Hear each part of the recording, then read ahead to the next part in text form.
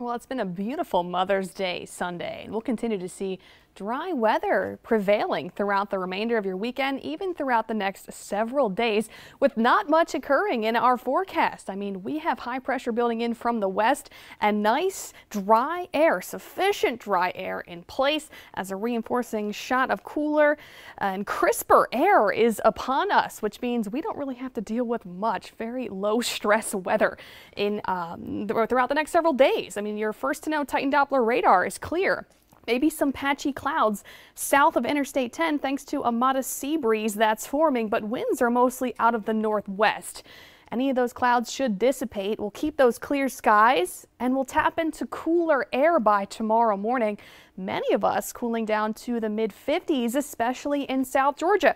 We did it this morning and we'll probably do it again tomorrow morning.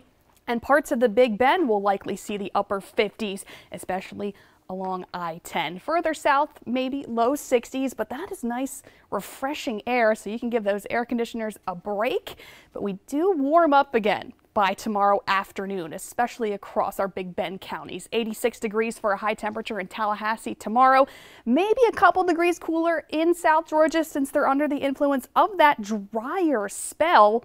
And winds will continue mostly out of the northeast throughout the day tomorrow with your forecast in focus.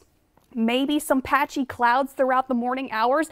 By the afternoon, we'll clear up and see nothing but full sunshine, helping to warm us up very quickly during the afternoon hours. Clear skies and cool conditions once again for Tuesday night into Wednesday morning. We have a stable, consistent forecast that will take us throughout the next several days, but it is going to get breezy each and every afternoon. So slightly breezy tomorrow, but more so breezy by Tuesday and Wednesday afternoon as the low pressure system meanders to the south off the eastern seaboard in the Atlantic. So that will prompt our breezy conditions in the afternoon, but that's really the only talking point we have because we stay dry, we gradually warm up, high pressure is to the west, and then that low pressure system I was just mentioning starts to sag southwestward and moves onshore, giving us a chance to see some showers by Friday, maybe a couple rumbles of thunder, especially for our easternmost counties by Friday afternoon. So probably not a washout. We still have several days to hammer out those details. Might see a continued showery pattern into Saturday,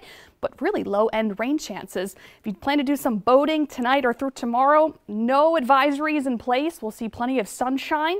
And that's the case this entire week. And we get those comfortable, cool mornings too in the upper 50s.